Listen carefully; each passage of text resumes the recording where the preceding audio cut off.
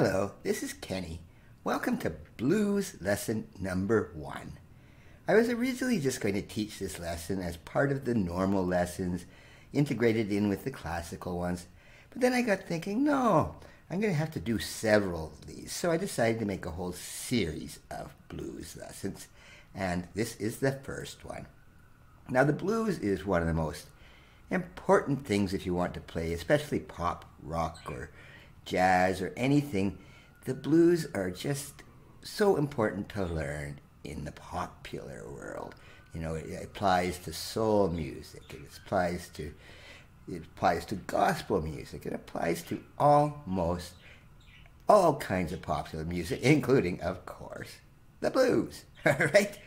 Now, this first lesson, all I want to do, I'm not going to be using much left hand. I want you to get used to what's called the blues scales. And there's a few of them that you have to know, but they're not really that hard. And these are not scales that you have to practice to get your technique up like this, like the major scales and stuff. You can do that, but that's not the point with them. This is what you want to get your hearing around, all right?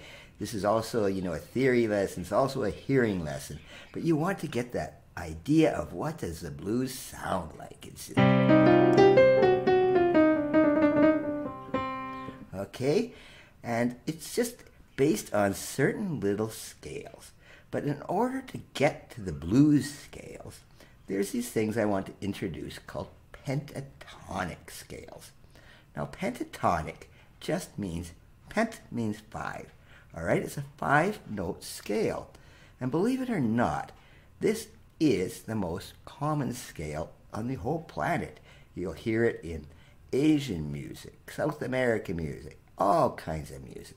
But it is a 5-note scale that sounds like this. That is the major pentatonic scale. 5 notes. Okay? And yeah, it does sort of sound oriental in a way.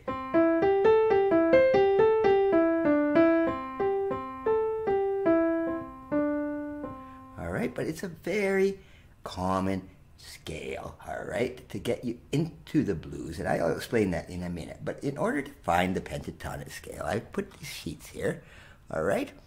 Now, what I've done here, I've written the notes, okay? Here's the notes of the C pentatonic scale. C, D, E, G, A, and then you go back to C. All right? And what I've done here is, you'll see I put an M2, a big M2 right there. That means it's a major second up, all right? So when you're trying to play this in other keys, you'll be able to figure it out by yourself, all right? And a major second, below my, down there below my face there, I put a little cheat sheet there, okay? And it just says major second is 2 semitones up. 1, 2. And then up to another 2 semitones, 2 there, and a minor third. The little M means a minor third. That is up 3, and then another major second, and then another minor third. All right, but there they all are.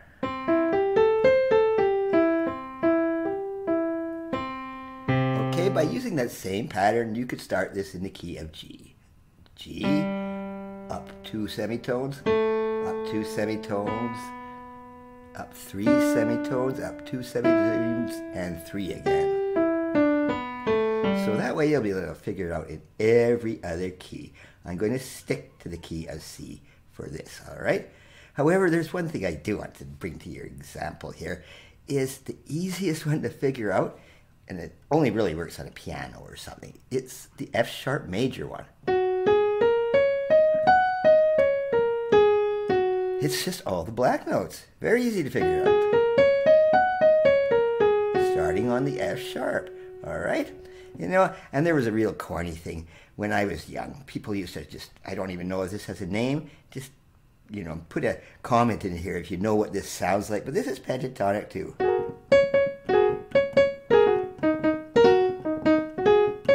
Okay? It's a really corny thing kids used to play. I don't know what it was about, All right? but that is still in a pentatonic thing. Okay, that's just an aside, a silly aside, all right?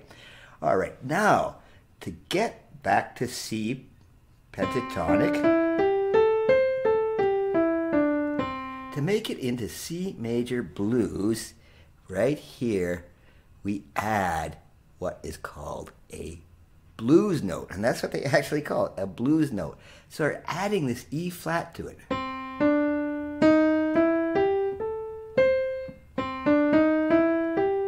And all of a sudden we've got the C major blues scale.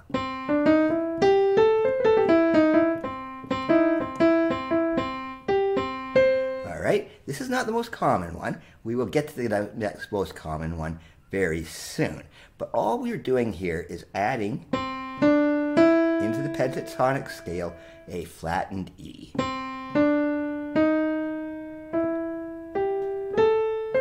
All right, so you got this really bluesy kind of.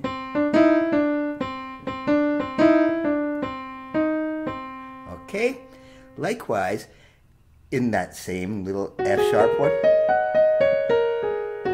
if I add the flattened A to it,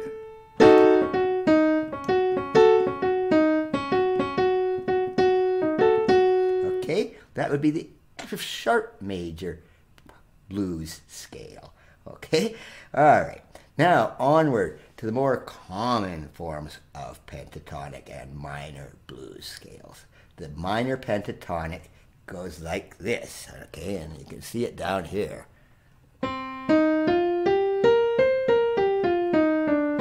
Oops, I made a mistake. I put a D in there, but that doesn't really matter. It's a little weirder sounding than that major one, okay? And in this case, it goes up 3 semitones, up 2 more for the major second, up 2 more for the major second, up 3 more semitones for the minor third, and up 2 more to get back to that C, all right? It almost has a bit of a blues flavor as it stands, but the C minor blues, it adds again a blues note, okay? And this blue note happens to be right here, all right? We added this G flat, so here now, and that already is sounding really bluesy. Okay, and all we've done, in between the F and the G there, we've put a G flat. You could call it an F sharp if you want.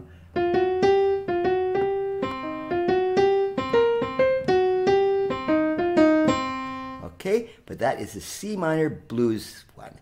And this one is, sometimes if you're playing with people, they just say, just play this, the C blues, okay? C blues scale. They don't even say the minor blues because this is the most common one, not nearly as common as the major one, all right? This is the really blues sounding thing.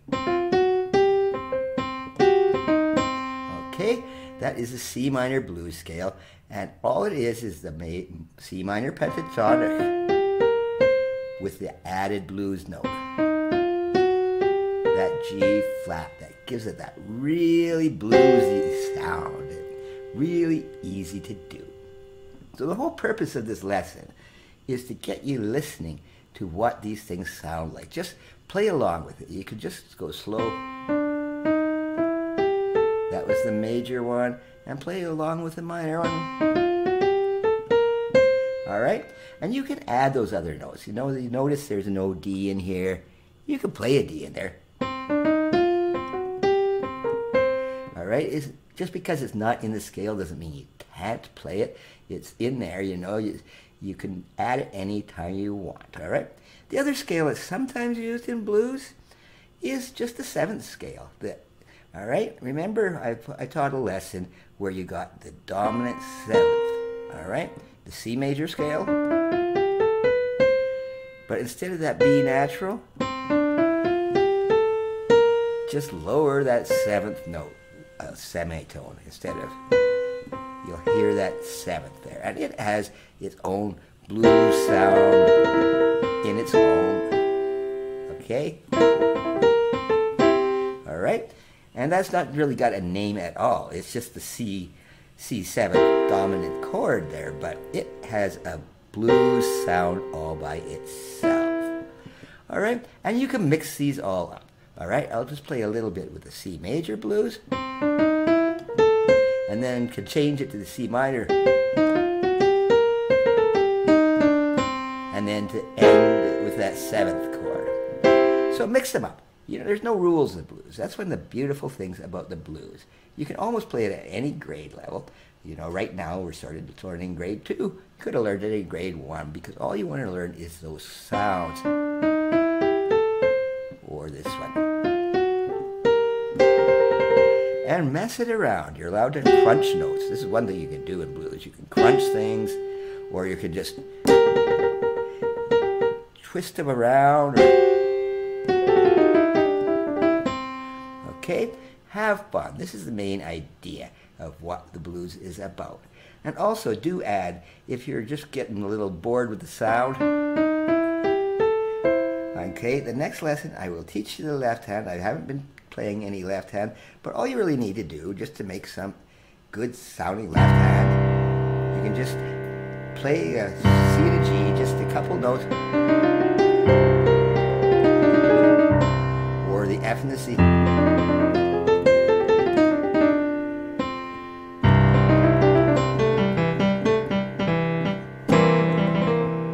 Have fun with it, all right? In the next lesson, in blues lesson number 2, I will teach you the 12-chord blues and more interesting kinds of basses like that. There's all kinds of basses you can do that.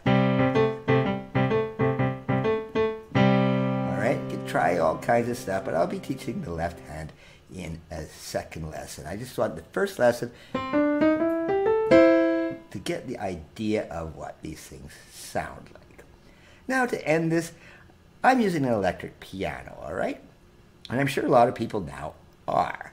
And I like the sound of the piano. However, in the blues, sometimes you might want to change that up a bit. An electric piano is good for doing this. So what I'm going to do, I'm going to change this into an organ sound. All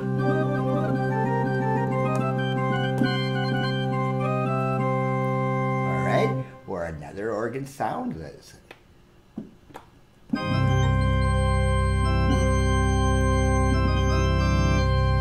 Blues organ sounds really good. You can fool around if your instrument actually changes sounds. Have some fun with it. It doesn't have to be a piano sound.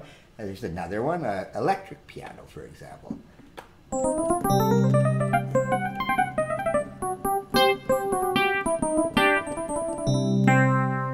right, so have fun with the blues.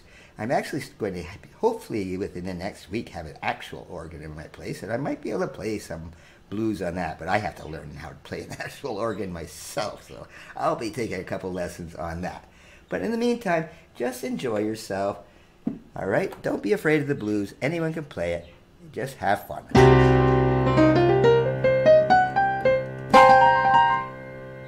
That was blues lesson number